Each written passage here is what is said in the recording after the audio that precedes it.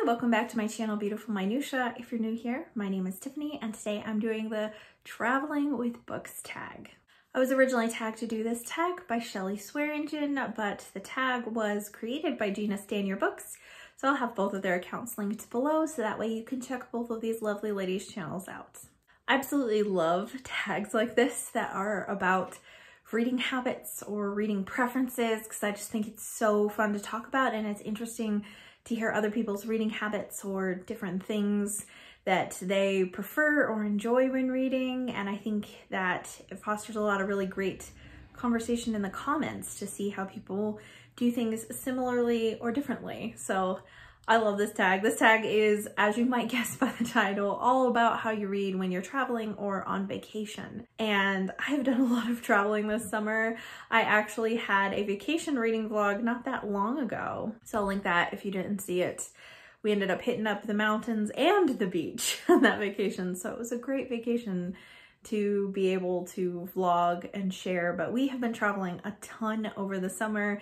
We're kind of tapering down, but my husband and I do have one more trip in October, and then hopefully we're done for a little while because we are actually very much homebodies.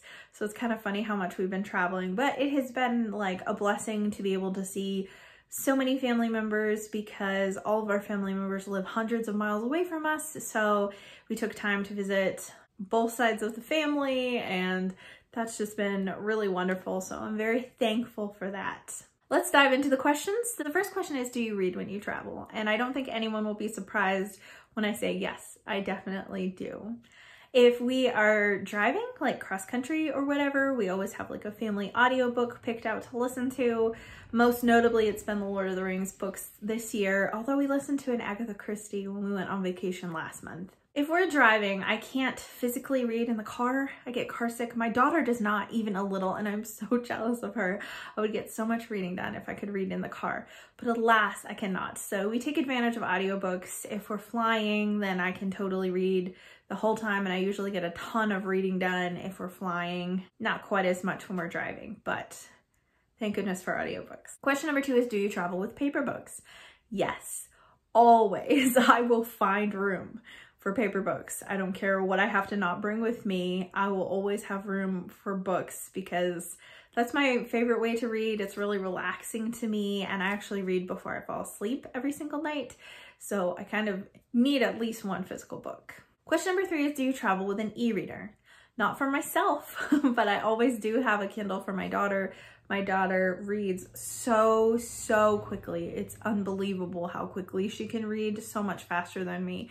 And so we would have to bring like 10 books with us for a week-long vacation in order to have enough for her to read. So I'm really thankful for e-readers for that.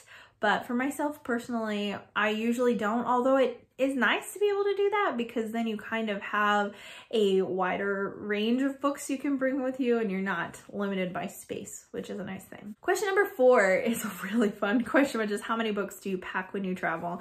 And this is the question that I think that I'm the most interested in hearing what people's answers are, because I think that it's going to greatly vary from person to person. I already mentioned that I definitely always bring one book with me, but the truth is the matter is that I typically bring 3, and my husband usually brings several as well. So it just kind of depends on the size of our books, how much we can fit. We have a specific backpack that is only for books when we travel, and my husband's tablet because he uses that as an e-reader. So he does bring an e-reader and physical books. But I am always bringing a classic book, some other fiction book that I am in the process of reading. Then sometimes I'll bring a nonfiction or a second fictional book. My husband typically will bring whatever fiction book he's reading, and then whatever nonfiction book he's reading, and then, like I said, his tablet. So if we're counting between the 2 of us, we usually bring like 4 to 6 books. But just for myself personally, it's usually 2 or 3 because I kind of run out of space. I could only bring 2 with me on our last vacation that I vlogged because one of them was The Way of Kings, and that's like huge. And my husband was reading a pretty big book also, so kind of ran out of space. Question number 5 is, does where you go or how long you're traveling impact the amount or type of books that you take? And I would say kind of. Like if I'm going to be going for a really long time, there's a good chance that I will bring more books. Like if I was being gone for multiple weeks, I would probably bring more than 2 books unless they were really, really huge books. But other than that, I don't think the amount changes so much. The type might change, and that kind of has more to do maybe with the seasons than where we go. Like when we just vacationed to North Carolina, I brought Way of Kings with me because for some reason summertime is like, I want to be reading fantasy in the summer. So it was the perfect fit for a book to be reading on the beach. But I still always bring a classic with me, no matter what time of year it is. So sometimes it just has more to do with like what I'm currently in the middle of, like if I have buddy reads or something like that. Although I do try to not schedule buddy reads so much when I'm on vacation because I don't really have as much time to check in. But overall, I would say that my book choices are more influenced by the seasons than they are the location. And the last question is, do you buy books when traveling or visit bookshops and libraries? And the answer to this is 100% yes. I always come home with books. I never don't come home with books. I don't know why. It's a fatal flaw, I guess. I think my favorite thing to do, like when I visit my parents, our whole family, we are big thrifters. Like whenever anyone comes to visit me or I go visit anyone on my side of the family, we always go thrifting. And so I always end up coming home with books. And when I visit my parents, they have some really unique thrift shops near them that are really cool and have really great deals on books, or some of them have like extensive antique book sections, which are always just so exciting to me. I love books in general, but I really love old books. And then this last vacation, we went to McKay's in Tennessee, which is like a 2-story secondhand bookshop. And that was just amazing. I'm already like planning when I could go back there because that was really cool.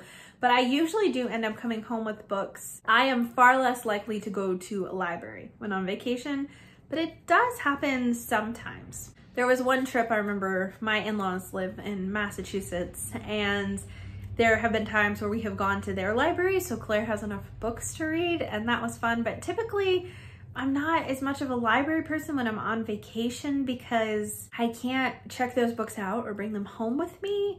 And so usually that's not my preference. However, if I was traveling somewhere that had like a really massive or historic library, then that would be something I would be interested in stopping at. But overall, I don't think that libraries are my preference when I'm traveling. And again, that's probably because I can't check out any books, so I could just flip through them. But I think it would ultimately feel a bit unsatisfying for me as opposed to book shopping, especially when it's a secondhand bookshop or a thrift store.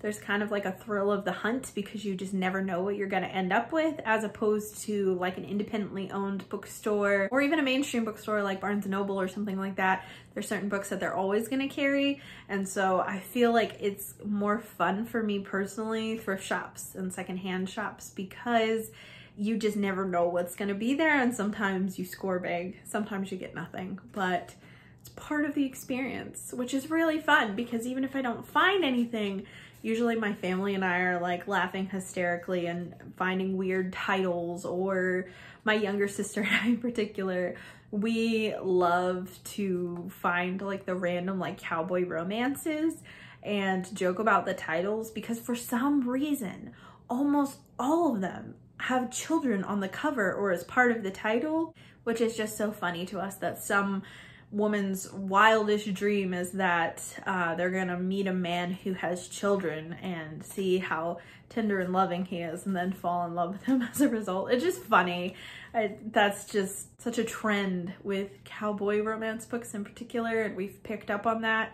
So we have for years, if one of us goes thrifting without the other one and we find those, we always take pictures and send them to each other. So even if you don't find books to take home, it's just still so fun. The last question is to tag some travelers. So I am gonna tag some people who I know are either traveling right now or have been traveling semi-recently to see what their bookish habits are when they're traveling. So I'm gonna tag Victoria from A Musical Bookworm. I know she did a lot of traveling this summer. Melissa from Libraries and Labradors. At the time that I am filming this, I think she's currently in Italy. I'm really enjoying her Instagram stories and seeing all her travels.